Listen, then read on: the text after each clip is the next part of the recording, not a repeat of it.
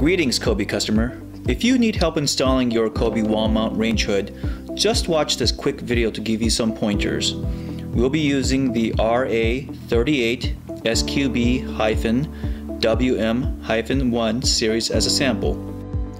Before installing, make sure to read the quick reference guide provided in the package. The first step is to test the hood by temporarily wiring it to see if it's properly working. Remember to turn off the circuit breaker first before doing this. Then turn it back on once the hood is wired. If you run into any problems, contact Kobe Range Hoods. As a preparation before the hood installation, you will need to decide the location of the venting pipe. A straight short vent run will allow the hood to perform more efficiently. Try to avoid elbows on long runs as much as possible because these may reduce the range hood performance.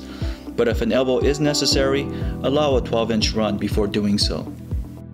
Next, make sure that there is enough clearance between the countertop and the bottom of the range hood.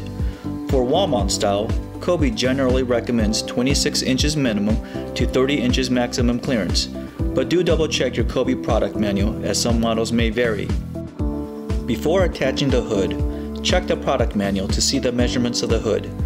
You will need to place mounting screws on the wall, leaving about 1/8 of an inch between the wall and the end point of the screws, since this is where you will hang your hood.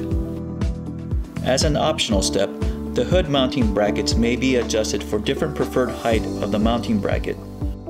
To install the range hood, align the hood mounting bracket to the screws on the wall and hook the hood into place. Then tighten the screws to secure the hood to the wall.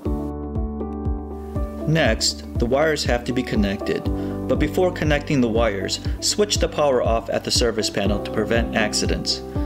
Connect the 3 wires together and cap with wire connectors. Then, turn back on the power at the service panel. For the ductwork, use a steel pipe and connect it to the hood exhaust and secure the joint with duct tape, making sure that it is completely airtight. Place the outer and inner duct covers. Then position the duct cover mounting bracket at the highest point where the inner duct cover will extend to. Attach and secure the bracket onto the wall.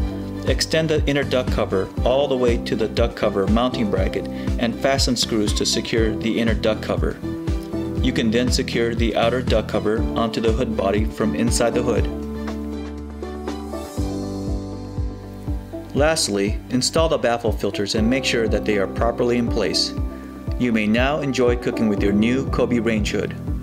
Thank you for watching. For more information, visit our website at www.koberangehoods.com.